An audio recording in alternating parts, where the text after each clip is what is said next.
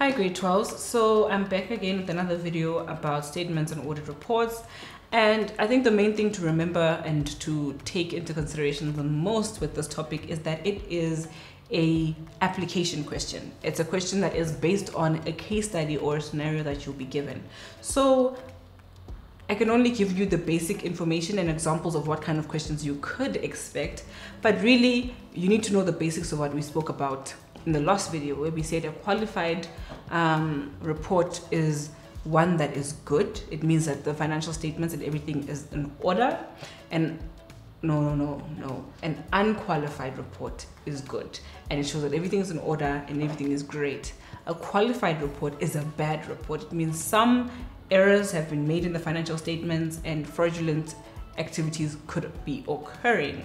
And then a withheld or disclaimer of opinion audit report, because it has two names. I didn't mention that in the past video. So it can be called a withheld report. The status of the report could be withheld, or it could be a disclaimer of opinion, which basically means they're withholding their opinion and choose not to leave a comment or an opinion on those statements.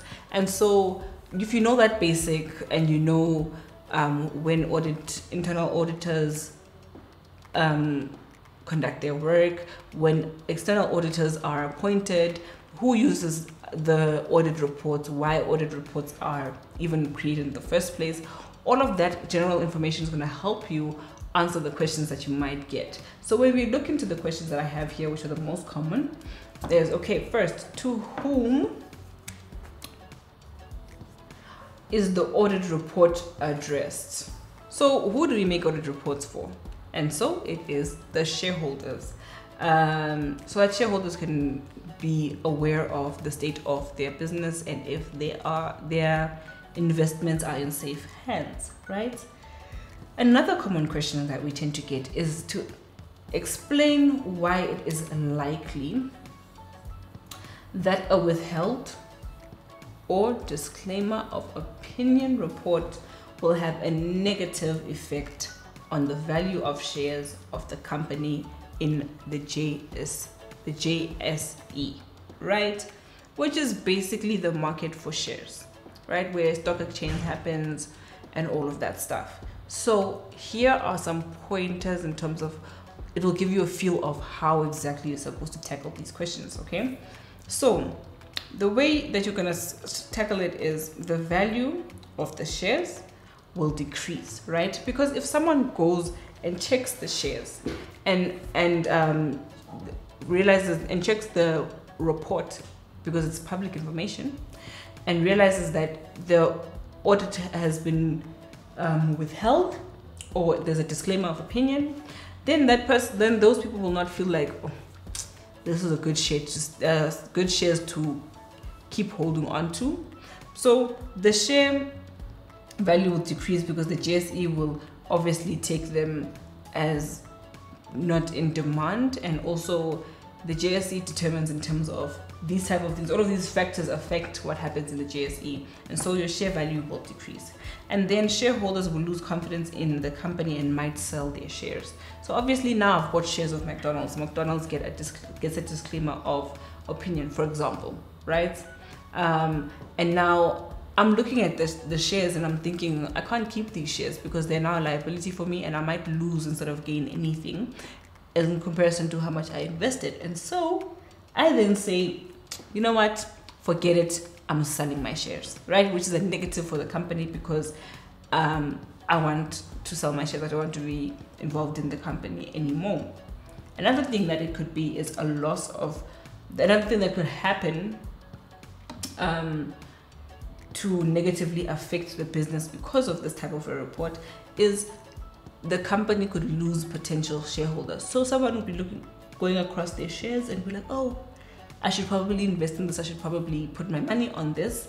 And upon seeing that they have a disclaimer of opinion or withheld opinion, then that person will reconsider, or that company or those investors will reconsider their involvement in the company because they don't want to get into a losing arrangement, right?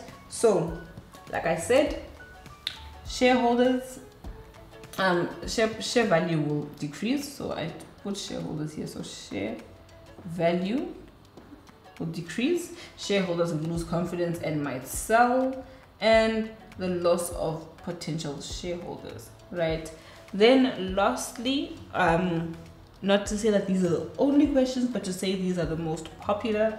Lastly, it's who has to ensure that statements are prepared and presented at the annual general meeting, right? That is your directors, your management, the CEO and the CFO, the CEO being the Chief Executive Officer.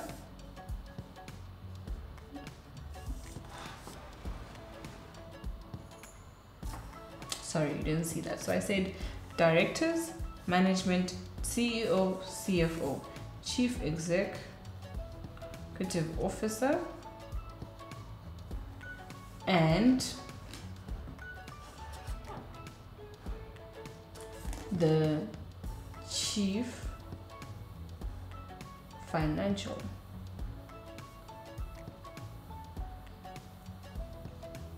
Officer. So what's most important with auditing is the who, why, and what in terms of what is the audit type of report.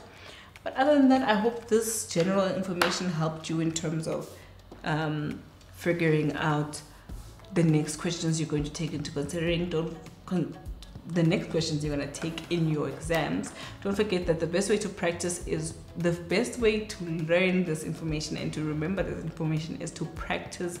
I'm talking past papers, past exercises, questions from textbooks. All of that information is so critical and so crucial and so helpful, and it's very important that you take all of that stuff and soak it all in so that you can use it all.